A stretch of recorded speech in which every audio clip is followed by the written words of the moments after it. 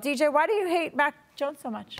I don't. I mean, as I said there, and tell you what, I've had my tweets read back to me, and they've sounded far worse than those did right there. I think that there's some nuance in there, and you said it off the top, Trenni, that simultaneously a player can be overrated and still a good thing for your team, still potentially a good player. My thing, and Curran and I have gotten into it over this before, is I just want to wait and see a little more than some other people do. And if you already think that Mac Jones is really good, good for you. That's fine. But if somebody says, I'm not sure yet, they're not necessarily saying that he stinks. I think that I'm fine being late on Mac Jones. If he ends up coming out and having a great season, taking a step forward, which I hope he does, then cool. I'll have said that he's good way later than everybody else. For now, I'm still waiting and seeing, because although he definitely had the best rookie year of any of the rookie quarterbacks last year, he had really no competition outside of Davis Mills. I think that he was fine. He was okay, which for a rookie is good, but still not yet at the point where I say, okay, he's a top player in the league. And I think that by and large, most people were surprised to see him ranked 85th. Were you surprised to see him ranked 85th, Curran? No. And as far as DJ goes with this, and I say this with all love and due respect, late on Mac Jones being good, early on Tom Brady not being good, sometimes I wonder if DJ just has a thing for quarterback play under center out here in Foxborough.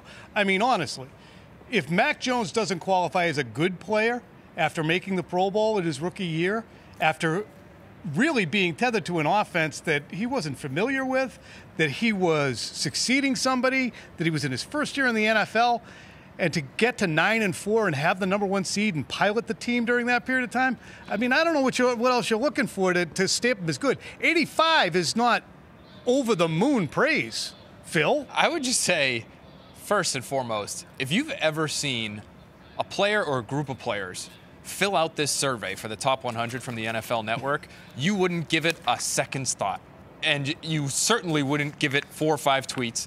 You would just sit back and just let the world burn, so to speak. But as far as the ranking goes, I'm okay with it. It is, to me, what I said even before he was drafted was, if you got Mac Jones and he could somehow, on his rookie contract, elevate himself to be in the conversation with guys like Kirk Cousins, who to me is right in the middle of the pack in terms of NFL quarterbacks, that's a win. And I think he did that really in his rookie year, whether you're looking at PFF quarterback grade or ESPN's QBR or any number of other metrics. He's kind of right there in the middle of the pack, in the mid-teens, 15, 16, 14, somewhere in there. So I would classify that as good, and 85 seems fine to me. DJ, you get madder at the conversation around the player from the fan base than you do at the level of participation and play from the player. You get mad because people would make excuses for Brady. Now you're mad because people want to anoint Mac.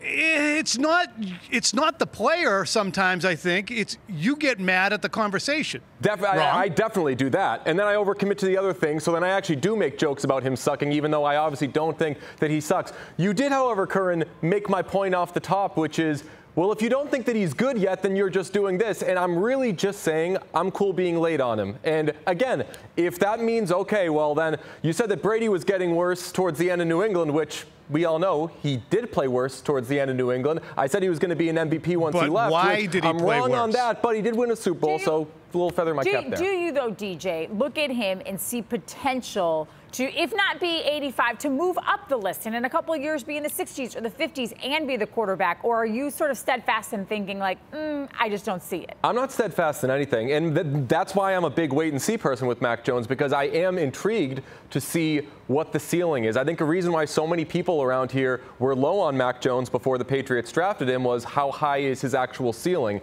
In big games last year, you saw the Patriots take the ball out of his hands, and maybe that's a rookie thing. Maybe that's a we don't know what we have with him yet. Or maybe it's a, hey, there is a ceiling to this player. Again, I hope it's a high ceiling. And by saying I'm eager to see what the ceiling is, I am not saying he has a low ceiling, he's bad, I think he sucks. It's the, and Curran's right here, it's the reaction to that of, oh, well, then you hate him, you're a hater, you're just hating on Patriots quarterbacks.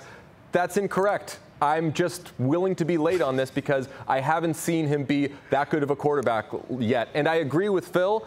If he's a middle-of-the-pack quarterback, which he roughly was last year, that is definitely falling in the category of so far so good. If you're getting this mired in the nuance, maybe the nuance is being lost on people to the point where you just bail on it. To me, if you look at Mac's ceiling, I would say he is probably a player who can guide you to multiple playoff appearances. He's not going to be a 50-touchdown guy. If he ever throws over 40, I'll be stunned. But he's going to be efficient as hell, and he's going to take it to the playoffs a few times, in my opinion. The issue for me is you can't separate, you can't divorce the quarterback from his situation, which includes his play caller. And that's the conversation that we've been having now for months, is how might he be inhibited by what's going on the sidelines in just his second year. So I think his ceiling, if Josh McDaniels was still here, we'd be talking at the end of year 2, and we'd be talking about maybe cracking the top 10 at some point in the near future. I just am not sure that's going to be this year. Curran, very quickly, you said playoffs. Does that include Super Bowl? One-word answer. No. Oh, okay.